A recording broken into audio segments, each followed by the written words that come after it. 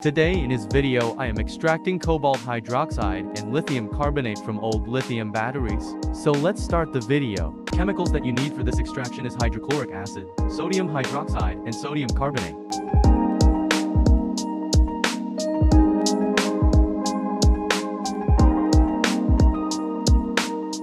We basically need the anode and cathode from this battery, so we had to remove the outer plastic cover and metal casing. So start by removing the outer plastic covering of the cell.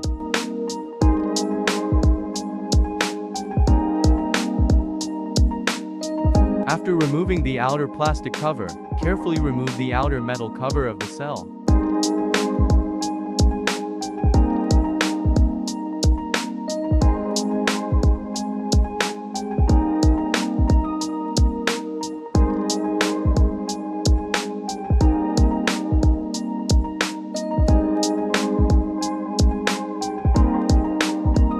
One hour later.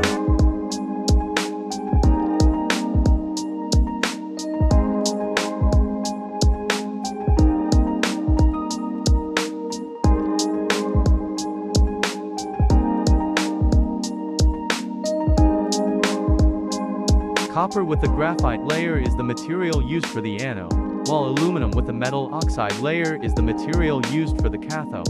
We basically need the cathode from these cells, so separate both the anode and the cathode into separate containers.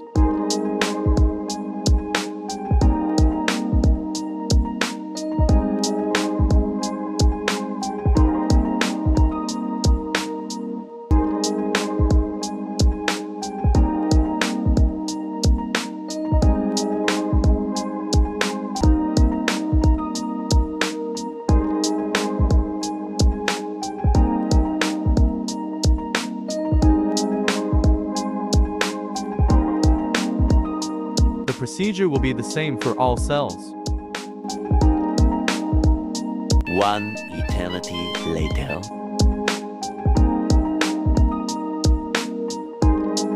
In order to extract the oxide of metals, it was necessary to remove all the aluminum metal from the cathode first. To do this, we had to dissolve the aluminum metal in sodium hydroxide.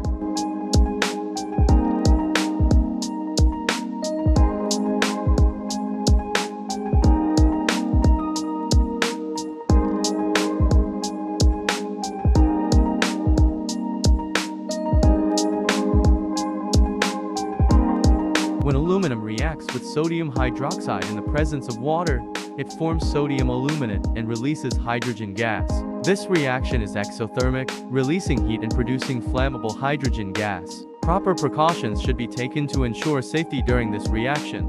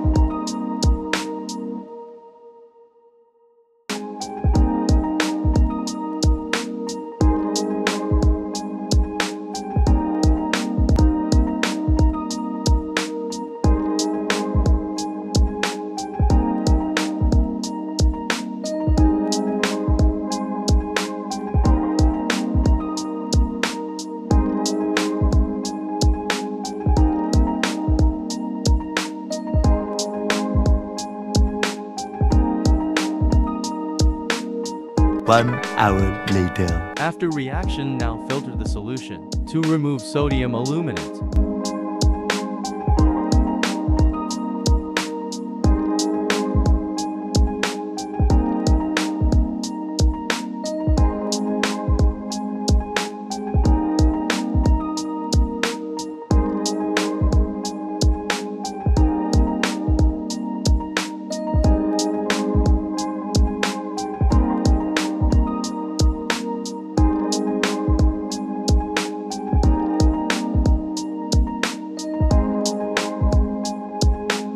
The next day. After filtration, this is the leftover mass of different metal oxides.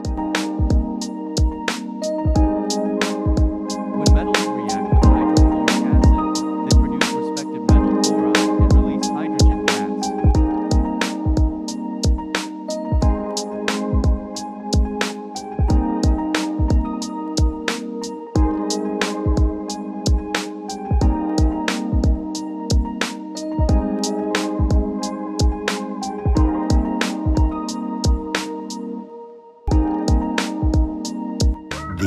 Next day. Now filter both of the solution 2 to 3 times to remove unreacted substances.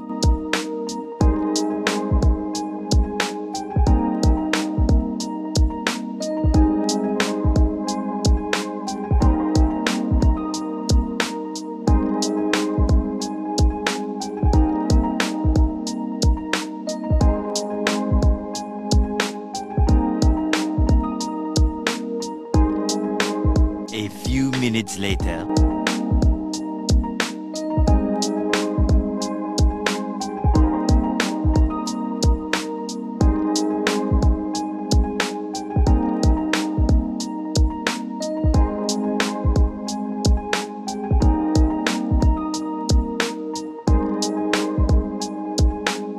Now, add concentrated solution of sodium hydroxide in both of the solution.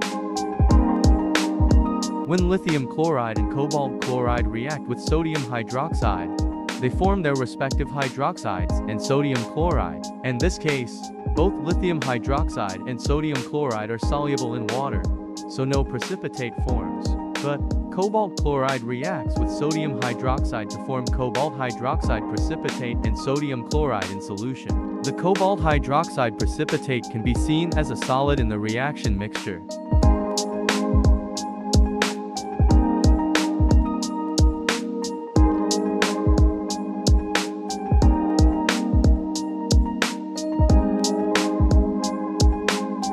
One hour later.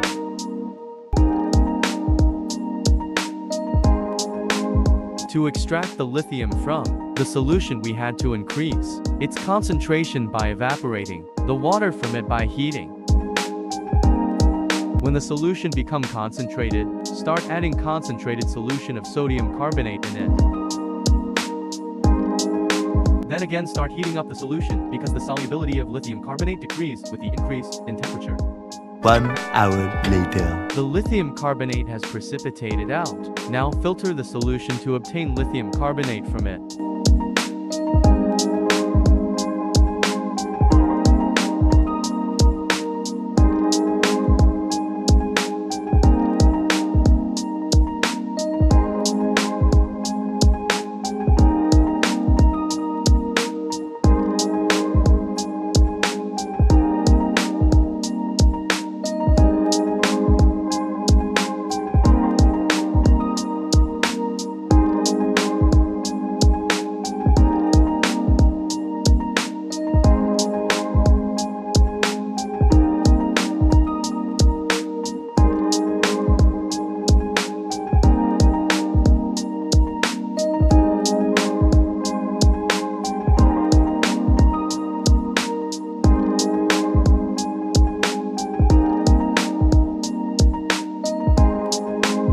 This is the precipitate of cobalt hydroxide that I get after filtrating the solution. This is what the cobalt hydroxide looks like after dehydrating it. The impurities are still present in both products, but they can be used for various reactions. If you're interested in a video about purification of these two products, please comment below.